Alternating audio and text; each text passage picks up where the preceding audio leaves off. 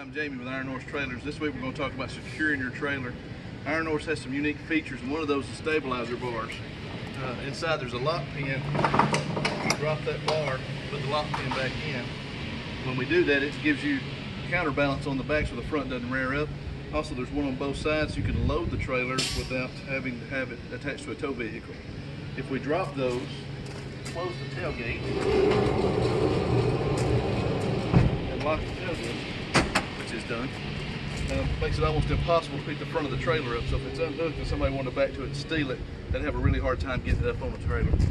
Up front, we recommend a couple of locks. We have two here today. This is called a security coupler lock. Basically locks up inside the ball of the trailer. Turn the key, slide it in and lock it, pull the key out and walk away. And then the coupler lock itself. With that locked on there and this in place and the stabilizer bars down, makes it really hard to steal one of our trailers. One of the great things about that is the longer it takes somebody to look at something decide they want to steal it, the longer it will take them, they probably won't do it. People will steal just about anything, but if you can slow them down, it makes them change their mind. That's just a great way to lock your trailer up. Today we're talking about securing a trailer. We're also going to talk about hooking one up. Anytime you hook a trailer up, you want to be very sure that you get it correctly. You don't want to be going down the road and the trailer come loose. That'd just be really bad.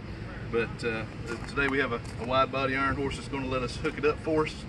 So, very simple, just pick it up, drop it on the ball, lock it down. Always double check, make sure it clamped. Take your safety chains. Always cross mine. A lot of people debate about that, but the thought theory or process in that is if you cross them, it does happen to come off the ball, it would hang in the chains and not hit the road. Always use a coupler lock. That keeps it locked on there nice tight, keep anybody getting away or spin away the jack.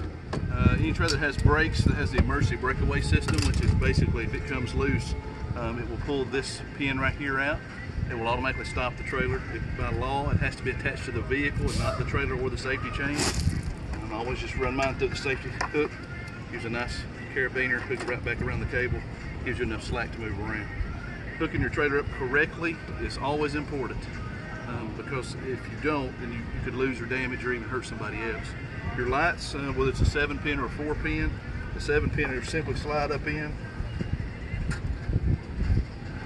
and have a locking mechanism. Give it a little tug, make sure it won't come out. 4-pin just easy to slide it up on. Well, we want you to be safe. We want you to have fun and use your trailer.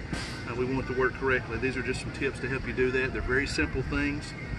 Some people grease the ball. I personally don't, because every time I walk around my pants leg gets grease on it. You don't have to, but that's your choice. But just use your trailer. Be safe. Thanks.